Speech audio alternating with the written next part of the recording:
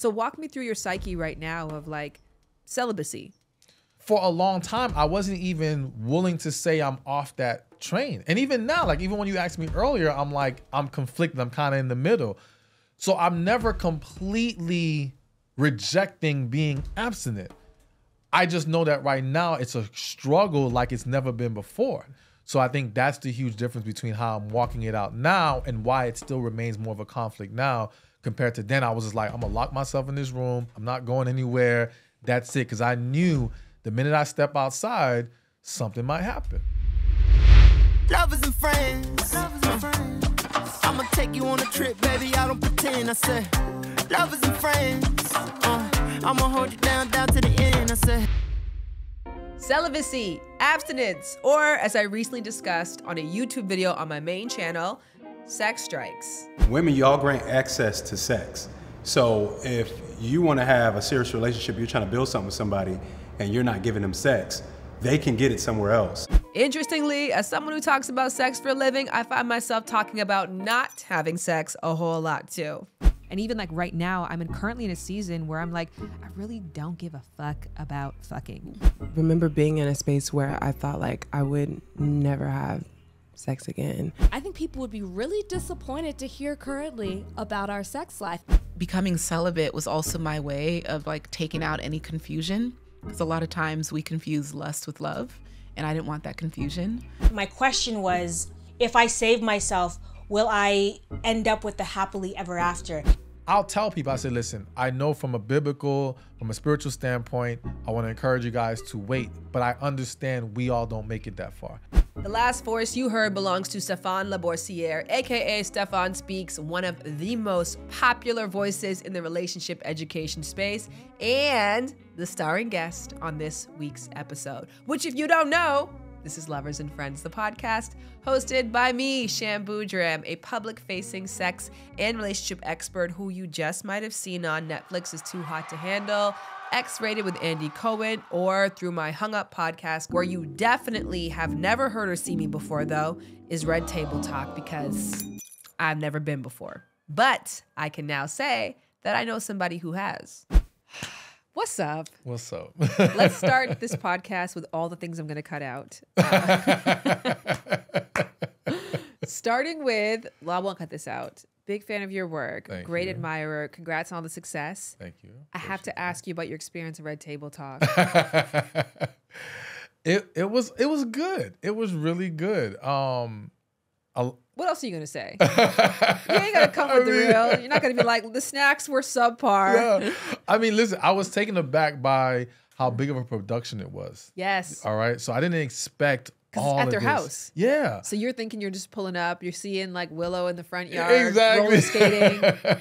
Exactly. So to see the trailers and all these production members, it was a lot. But no, it was really good. I mean, it was a really passionate, energetic discussion.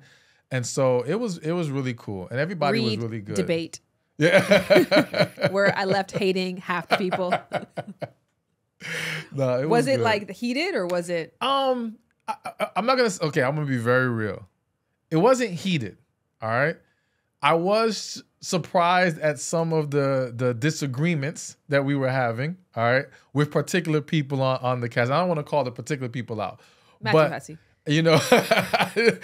Stephan is a certified relationship coach, a speaker, and author. Some of his top videos are When a Man Deeply Loves You, He Will Start Saying These 7 Things, and How Men View Sex, What You Really Need to Know. Topics that I think are very interesting and I should have talked about, but we didn't, because we talked about something that is very pressing, pertinent, and real for him right now. And that is his on again, off again, should we call it quits or give it one last good try relationship with celibacy. Stephan has devoted himself to a life of celibacy on more than one occasion.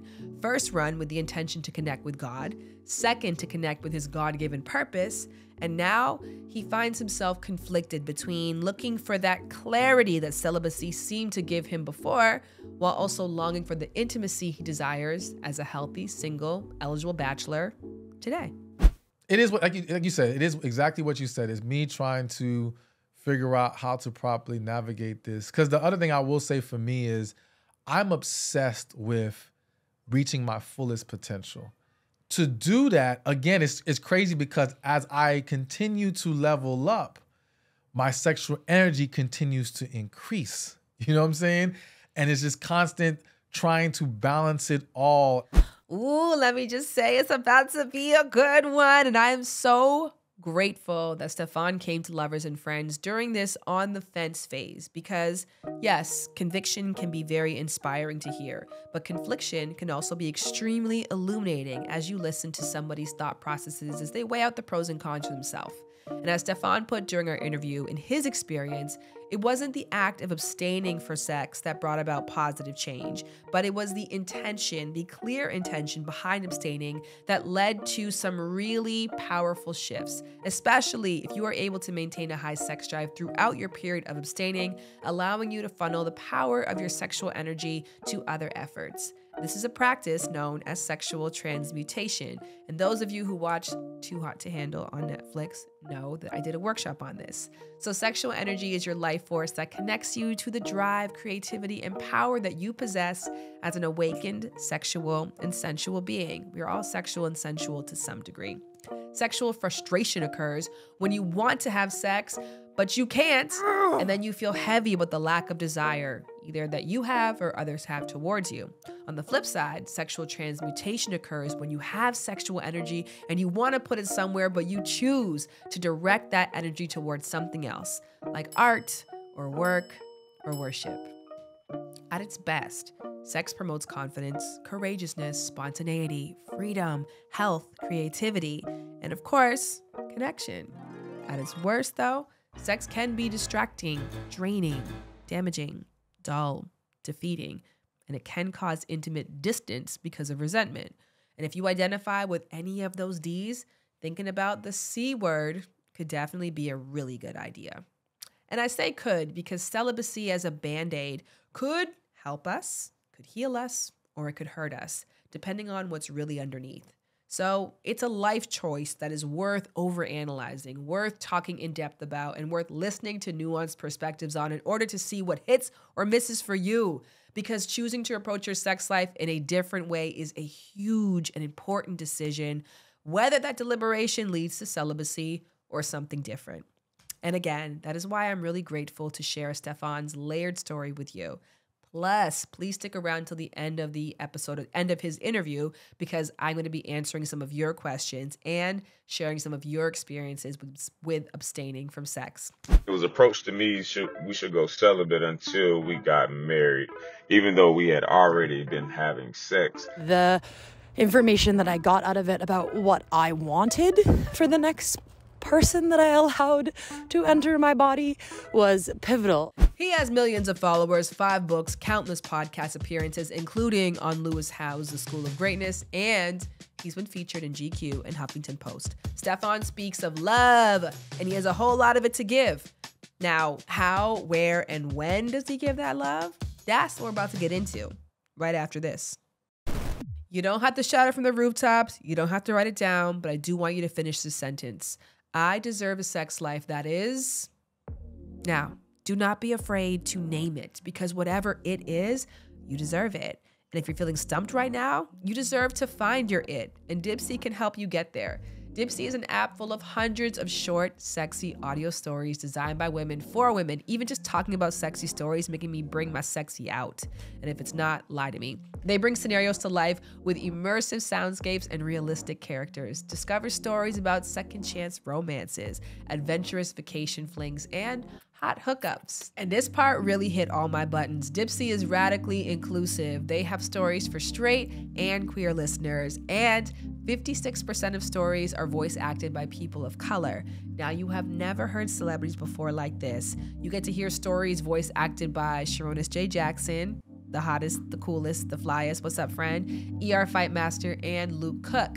New content is released every week. So in between listening to your favorite stories again and again, you can also find something new to explore. They also have soothing sleep stories, wellness sessions, and sexy stories that you can read if that's your flavor that day.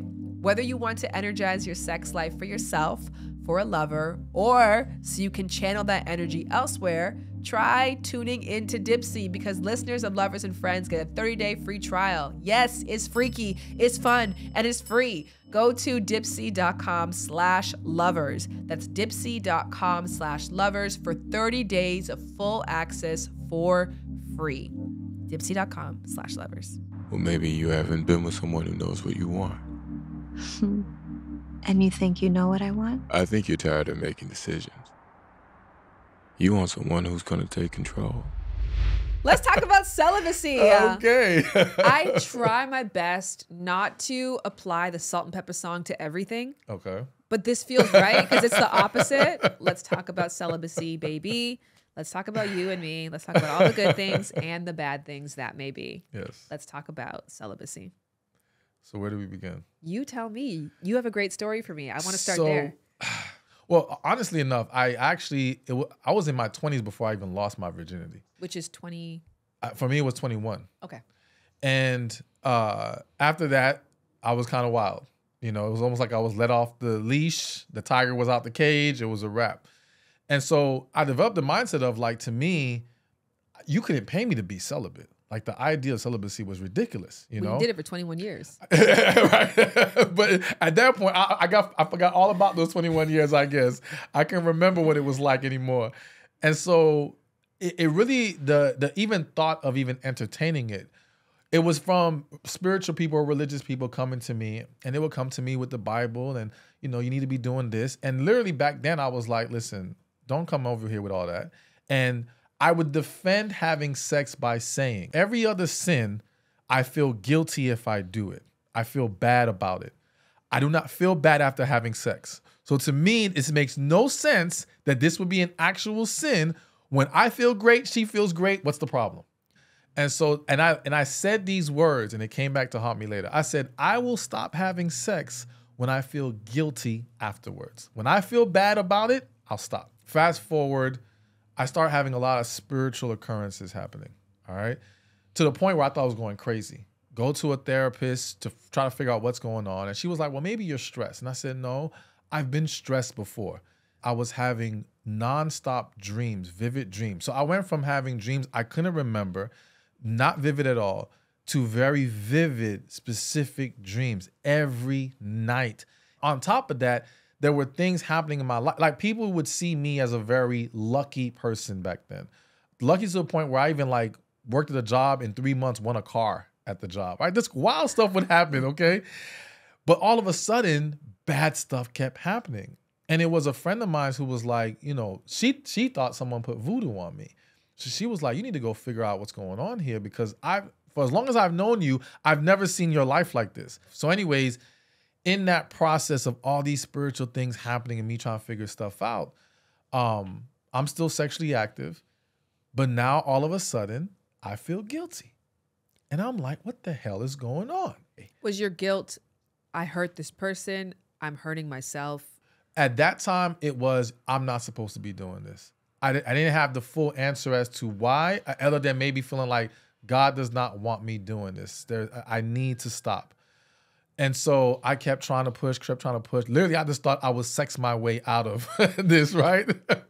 Until one day, the last time it happened was like this woman who, super attracted to her. It was an amazing experience sexually, and I still felt bad afterwards. And then I was like, okay, I can't keep doing this. Clearly, something's going on. I can't explain it. The best thing for me to do right now is just to stop. And that's what started my first, because I've had a couple cycles, but my first cycle of being celibate. So we're talking 21, you started having copious amounts of sex, all of the sex. What age did you start celibacy? The celibacy, that first round, I want to say 27. I'm having a hard time remembering exactly, but I think it was 27. It lasted 5 years, you said, right? Well, no. So that one lasted 3 years.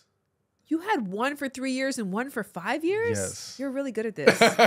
You're really good. I was good. We'll get there. Yeah, exactly. But yeah, so I went, and I think the first 3 years was me, it was what I call my wilderness period, to where it was like, all right, all this spiritual stuff is happening. I'm feeling this conviction. This doesn't make sense for me to keep doing this if I'm feeling this way. I don't know what's going on. But I just know I need to just stop. So to me, it wasn't being done with intention as much as more obedience, okay? But without a clarity of what this is supposed to be about. I feel like God had to break me down to rebuild me.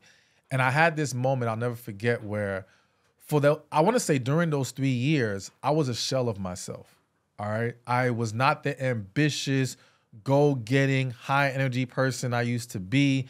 I was just in the house. I felt like it was like I was in depression to a certain extent. And so I remember a family friend, he came up, I was in Atlanta at the time, he came up, he saw me, and he chewed me out. He's like, what the hell's going on with you? This isn't who you are. You know, what are you doing with yourself? And it kind of woke me up because my issue was I didn't know at the time how to be my bold, energetic self, the way that I truly am, but within God's dynamic, so to speak. But then I realized after that speech by him, it clicked. And it was like, wait a minute, I can be who I am, but again, just do it through God. You know what I'm saying? I can be bold in speaking truth that God wants me to speak. I can be high energy. Now, yes, the high sexual energy part, I still have to learn how to manage that, but I don't need to suppress it because suppressing it was not doing me any favors. All right. Now, even though I had that revelation, I was still battling the sexual energy part. And so, excuse me, again, like I said, after I fell off for the year, I remember a string of, dating some women and just feeling spiritually God was saying, leave the women alone. Leave the women alone. But this time, so this is the difference. This cycle, which ended up becoming the 5 years, I really felt like this is what's the word I'm looking for? This is what propelled me, career-wise. This is what propelled me in my purpose, all right? That it was about leaving the women alone because I needed to dig deep into what God was sending me off to do, so to speak. And that was the speaking on relationships and the videos. And so that's where my greatest growth in my field was in those 5 years of being celibate. Interesting. So the 5 golden years. Yes. And they really were golden because that to me was when I really got to focus in on the work. I feel like, again, my understanding of people and women grew exponentially during those 5 years standpoint. And you didn't miss sex the way that you did in those 3 years. I just wasn't as concerned. I can't even say whether I was missing it, not missing it. There was moments, of course, but ultimately I think I knew what I was on the path to doing. So I was accepting of this is just a sacrifice that has to be made. You know what I'm saying? And I'm okay with that sacrifice. Because we were talking about something really interesting too, wherein you learned about testosterone levels and you explored that more for yourself. Mm-hmm. And a big part of not missing it was a part of a lack of drive that may have come from a lack of testosterone. Yes, I think there's a few factors. So one, going back to the point that you made about the sexual transmutation. So I actually had a conversation just the other day with a good friend of mine.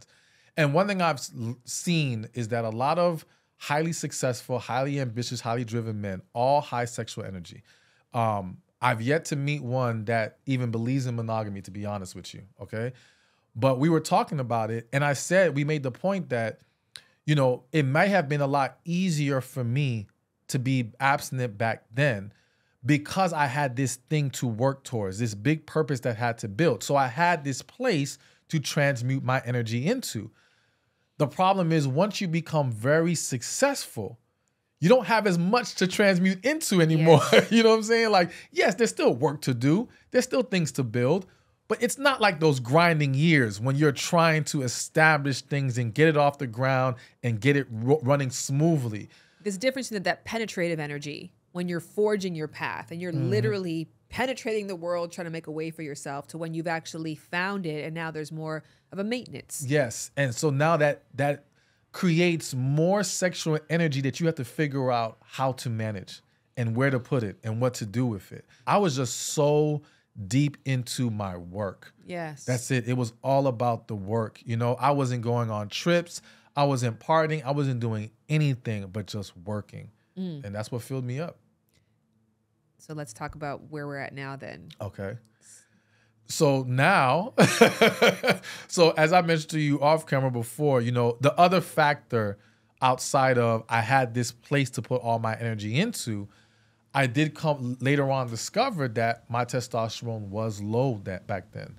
And it was as low as 229. Now, I don't know exactly what it was during the 5 years, but I can only imagine it was somewhere in the vicinity of that. You gave me a really great teachable moment about testosterone, which I would love for you to share, about the levels and how they have been adjusted over time because of the decline. So essentially, right now, the doctor will tell you a healthy testosterone level in an adult male is from 300 to 800, okay?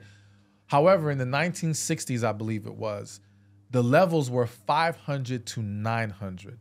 So they've adjusted the levels and lowered them to accommodate all the men who are suffering from much lower testosterone.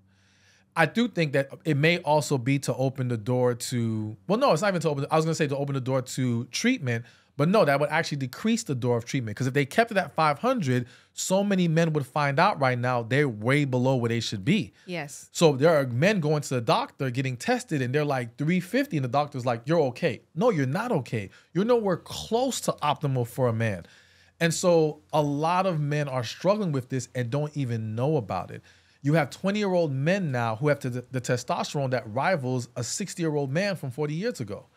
So it's thrown a lot of things off, but it explains why you have, there are a lot of men who are disengaged with pursuing women, having the same energy for women that men used to have. Part of that is because the testosterone's not there. But all that to say, getting back to my situation, yeah, I saw that I did have low testosterone at the time. And so fast forward to now where I've learned how to increase my testosterone naturally. And I'm so much more healthier and in shape now than I've ever been. And so it's created a much greater struggle with trying to be abstinent. You know what I'm saying? On top of the fact that, I mean, if we're going to keep it all the way real, I'm a successful guy. I'm a well-known person. You know what I'm saying? There's a lot of opportunity for me. You know, I've had men come to me when I'm on tour and say, how do you do it? How do you not just like take advantage and just be with all these different women? And now for me, part of what helps me is my relationship with God and my awareness of how some of these situations are affecting these women, even when they're saying it's not. All right. And so what does that mean? What that means is that, let me first say, I'm an above average aware guy. As I mentioned earlier. I'm sorry.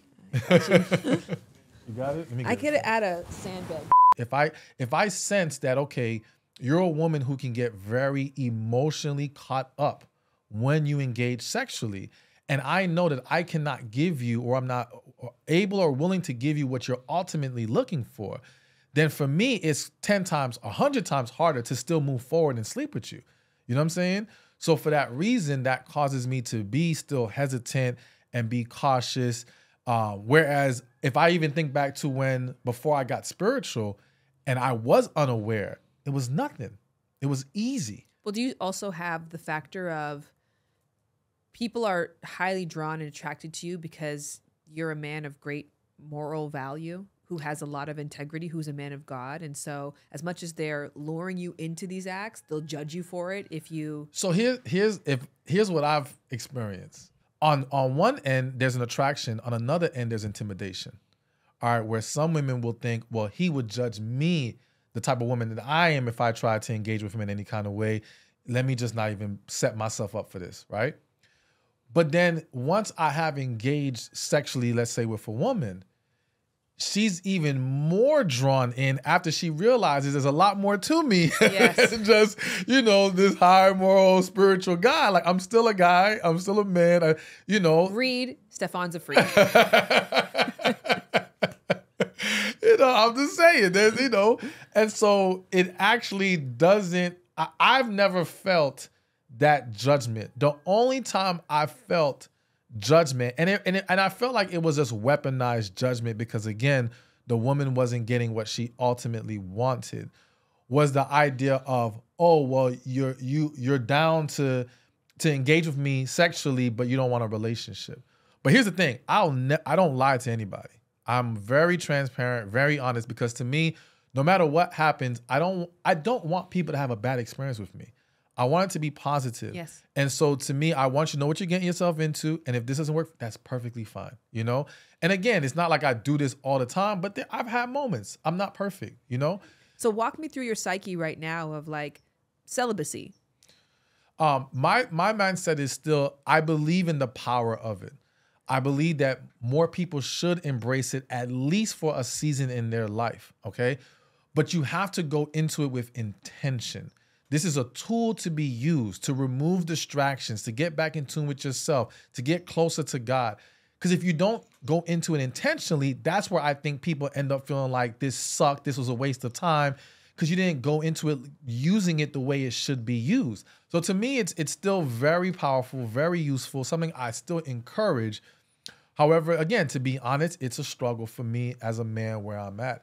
Even in the context of when people compare their celibacy, like, well, I've been celibate for X amount of years. And in my head, I'm like, your celibacy ain't mine. Yeah. You can't even compare it to what I have to go through. All right. Like, it's almost like I use the analogy. It's like someone saying, I'm giving up chocolate, but you live 50 miles from the chocolate store. You can barely afford some chocolate, and there ain't no chocolate in your house. All right. It's going to be easier for you to go on this journey. I live right next to the chocolate store. I damn near live in it. And the chocolate store comes over a lot to ask for sugar. Yes. All right. It's a lot. It's a different ball game.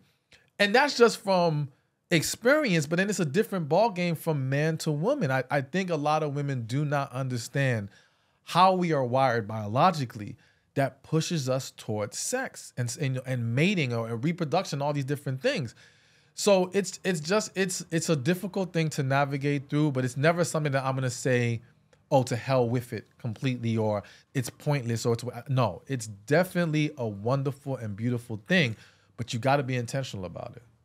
Well, then why call it into your life right now with an awareness that you have the ability to channel the sexual energy into other places, with the awareness of sex is something that you're good at, that you enjoy doing, that enriches your life in a positive way, especially if you put in boundaries to ensure people know exactly what they're getting, that you have a great relationship with God, that you feel clear on that. So with all those things in mind, what advantage could celibacy offer you right now? Well, I think, again, so for me personally, and I think for people in general, even when we've reached a certain level of understanding and success and maturity and healing, all these things, it's still possible for sex or sex with specific individuals to end up clouding our judgment and become a distraction. You have to be very careful with who you engage with. Hell, who you even let in your house, all right? You don't know what they're carrying with them and how that can impact you. Energetically? So, energetically, because to me, when you energetically, spiritually is kind of hand in hand. But yes, it can affect you in both ways. But I guess then, because you have the sensitivity, why not trust that intuition that you can pick partners that would be positive? I'm not even gonna lie to you. I never thought about that for a second, but you're right. I guess, well, the conflict with that is because I guess there's always a part of me that's, if I go on a date, there's a very high chance this woman is going to like me, all right? Genuinely like me. See, a lot of women go on these dates with men and they're convincing themselves of reasons to even go on this date and give it a chance. And a lot of times they don't really like the guy, but they may find some kind of benefit of continuing to see this guy. Maybe it's he pays for stuff, maybe she's just bored, whatever the case may be. For me, they actually like me, the person, which draws them in even more. So now it makes dating hard because I can't be for everybody. You see? And what I've learned is that when women see something that they really want, they forget about connection. They forget about the deeper necessities to making sure this can actually work. They're just locked into, I want this. Plain and simple. Because I always argue that women know connection better than men.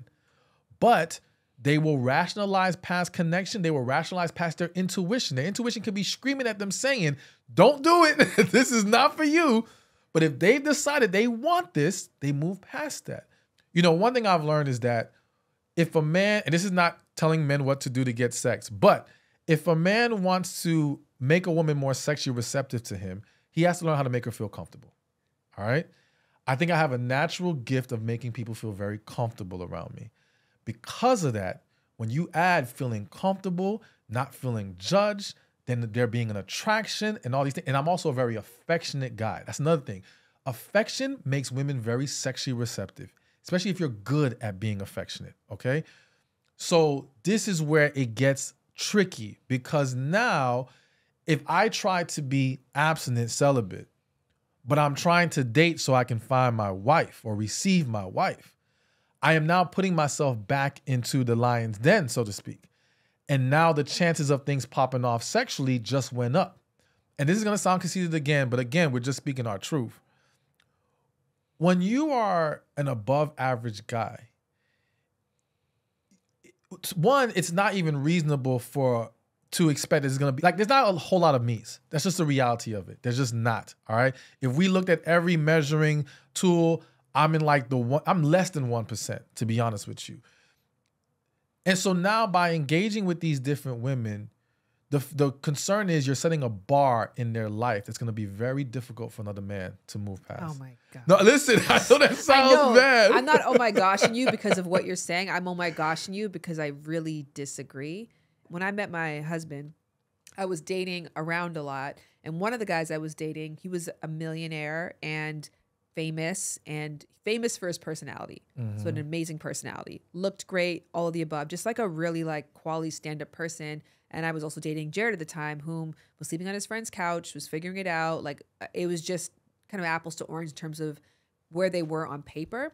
But the amount of attention and time and intimacy that I was able to get with Jared was just not possible because of that person's lifestyle. Yeah. The experience of you can enrich somebody because it allows them to get clear about what matters to them. It might encourage them to be like, you know what? He had these 6 things I really, really enjoyed. But you know what 3 were really, really impactful and I've never experienced before? Those 3.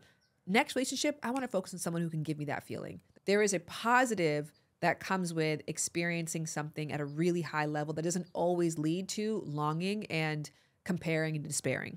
And I agree with you. So I don't disagree.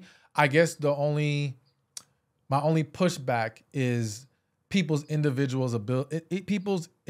ability to process it that way. And I think that there are some who can and can appreciate it for what it is. And then there are many who, at the very least, struggle. They may at some point in their life be able to look back and say, you know what? It was a positive experience and I gained from it. And that is what it is. But some, it just seems to have a negative impact, you know? And I think also, again, and I think the key to me is this. But I guess that's what I'm going back to that thing. I never want to create a rule or an existence based on like the worst case scenario. Yeah. So it is like, and I give this to a lot of women who are like, well, I don't want to lead somebody on, so I don't want to do this. It's like the experience of you is incredible and it's reciprocal and it's magical. You don't have to give somebody all of you in order for it to be a quality time. I get that to your point, and that negative bond thing might only be a phase that you hear about. Maybe they don't come back to you afterwards and say, it's been 3 years and I know I called you a piece of shit, even though you were clear that you couldn't be with me, but God damn it, I grew so much from our time together. And I love watching you to this day. And if you're ever in town again, let's get coffee, you know, because I think that you're great and really cool. I've moved on, but you've really positively impacted my life. This is actually a call to everybody who's ever had an amazing experience and been elevated by your time and attention and is now better for it. You need to come forward. Given all that you've experienced, you arguably have put in your 10,000 hours of abstinence celibacy. You know this thing really, really well. If there is one thing that you want to communicate to people, you know, a checklist of things they should ask themselves or do before entering into or coming out of an abstinence, what would you say? I think one is, why are you doing this? So understand the intention behind it. Because again, I've heard some women, they just got tired of men. So, okay, F these men, I'm just going to be celibate. But that's not really a good intention going into it. You know what I'm saying? So what are you doing this for? 2, what are you trying to now get out of it? All right. So what things can we put in place to make sure we are taking advantage of this time of abstinence? How can we grow throughout this process? You know what I'm saying? I think also, do it for you, do it for God. Don't do it for anyone else. So don't do it because society told you, I told you. It doesn't matter. All that matters is, like, even with my story, notice I did not get into it until I felt a conviction within me that said, you got to stop. You know what I'm saying? and having that relationship with God. But anyone else, and it's the same thing on the flip side, because some people listening to this may want to be abstinent, but their friends are saying, that's ridiculous, that's stupid, you don't need to do that. No, whichever way you got to go, do what's best for you. You know what I'm saying? And just don't even worry about like, how long am I going to do this? Focus on the result that you're trying to achieve. Focus on the purpose of what this is. Because it can get really scary when you start thinking, oh my gosh, I gotta be celibate for 3 years now. Like, what the hell? I didn't know it was gonna be 3. I didn't know it was gonna be 5 years. I just knew I had to do it at that time, so I did it.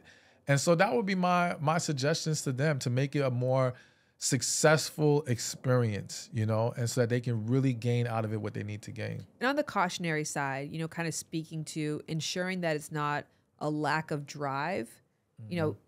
Oh, yeah. So I think, I definitely think, so I will say this, during the abstinence period, and even if you're not going to be abstinent, you got to go to the doctor and get yourself checked out. But more specifically, ask the doctor for your levels to get checked. For whatever reason, doctors do not suggest that to us, all right? You got to go in there and say, I want to get my testosterone, my estrogen, vitamin D, B12, you can even check out. You know, there's a few other things, but those are some essential things. Because for even on the side of, let's say you're feeling depressed, that could be a vitamin D deficiency. And simply fixing that, you can feel like a whole new person.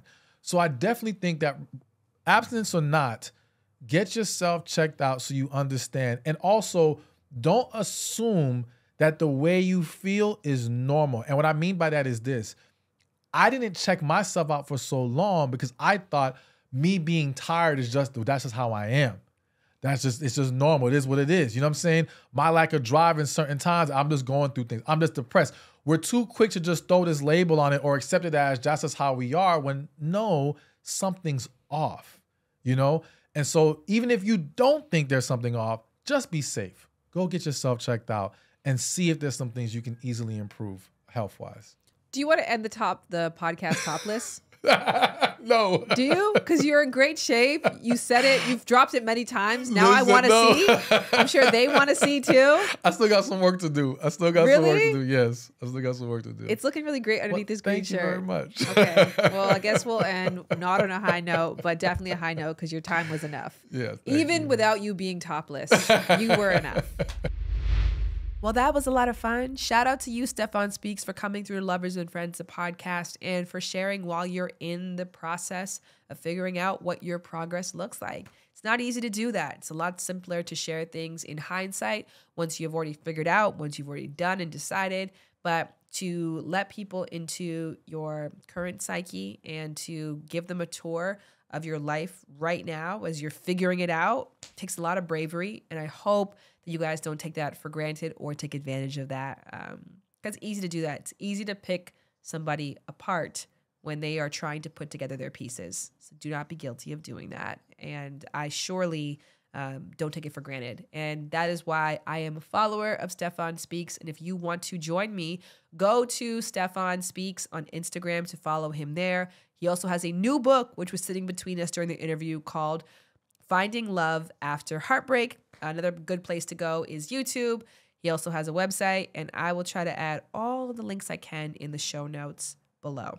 I did do it after ending a very long-term relationship. I was with the same person from when I was 14 till I was about 23. And the information that I got out of it about what I wanted for the next person that I allowed to enter my body was pivotal, and how I wanted to be treated by them and how I wanted them to make me feel, and just the excitement that comes with a good makeout party. And now I have been with my partner for 13 years. We have 2 children, and we still love a good makeout party. I was in a long-term relationship, almost 6 years. About halfway through it, I was approached to go celibate until we got married, even though we had already been having sex. Initially, it brought up an insecurity within myself, but that time during the celibacy, it didn't really do anything for me. And essentially, we aren't together anymore. Yeah, man, looking back at it, I feel stupid or low-key ashamed about it, but at the same time, I had to accept it and learn from it. Abstaining from sex actually helped me out in the long run. It helped me pick better partners for myself. It also gave me more awareness of self-worth. And I always encourage people who act as if they can live without sex, whether it's men or women. I always try to, tell them that if you abstain from sex or if you choose the celibacy life, it can actually help you out in the long run. Okay, let's answer some of your questions on celibacy. Oh yes, wait a minute, Mr. Postman. I am single, so how do I tell people that I'm considering dating now that I am abstaining from sex? I think you tell people when the topic of sex comes up naturally, whether that is because it feels like a natural weave for you. You guys were talking about some TV show, Game of Thrones, and the sex scenes, and you were like, wow, that really turned me on and made me think about, what I'm going to miss during abstaining from sex. And it was like, oh, so hard to watch, but also really, really satisfying. At the end of the day, I'm really happy with my decision. But yeah, it's really cool to watch other people excitedly have sex as well. Whatever it is your version is, but weaving it in there in a way that is empowering, not depressing. You are not telling somebody that you are stopping sex because of what you don't have or haven't had, but instead you're stopping sex because you want to invite a different energy and you want to slow things down so you can really see what that energy is before you collide with it. I think that again, I've heard that tip before when it comes to dating apps. Rather than saying like, I'm not looking for, really keep it to I am looking for. And same when it comes to celibacy. What are you looking for in a celibacy? What excites you about it? And if you can't answer that question with a smile on your face, you should probably go back to the drawing board on why you're doing it to begin with. But if you can, lean into that smile. Last question. I've been celibate for almost a year, but I had a slip up. Now what do I do? You do it again. You have sex again. Or you don't do it again and you re-engage with celibacy. Nobody is upstairs keeping score. You might believe that someone is if you do, but I don't believe that anyone's up there keeping score against us. And I believe that it's really about the why. Why are you choosing to be celibate? And the what are you getting back from giving this part of your sex life up? And if you have sex and you have a little lapse there, it's an opportunity to reassess your why and to see if the what is still possible through that why. And if it is, and very much is, go back to what you were doing, dust yourself off, try again, and find joy in the lapse. Don't beat yourself up. Don't beat yourself up over it. Nothing you could do about it now. And maybe come up with new strategies to choose something different the next time you're faced with temptation. But on the flip side, if you do that reassessment and you realize that the why no longer applies and the what is already satisfied or can be satisfied through a different means, then stop being celibate. There's also a really great episode, if you are new to Lovers and Friends, I did with Shameless Maya, who really leaned into this from the perspective of religion. And I still believe it's a really great listen if you still have some questions after this episode. And you might still have questions after that episode. In such a case, that's a great thing because the purpose here is to inspire meaningful dialogue. And whether that dialogue is with your own lovers and friends or with me, I'd be honored. And a great place to dialogue with me is in the rate and review section. Actually, I was reading through the rate and review section before this episode, and I was going to read them out, but it can turn into a little bit of a masturbation session because you guys are so lovely and just saying very, very kind things, which I value. But I would also love to mix in there. I'm not saying stop with the compliments, let's be clear.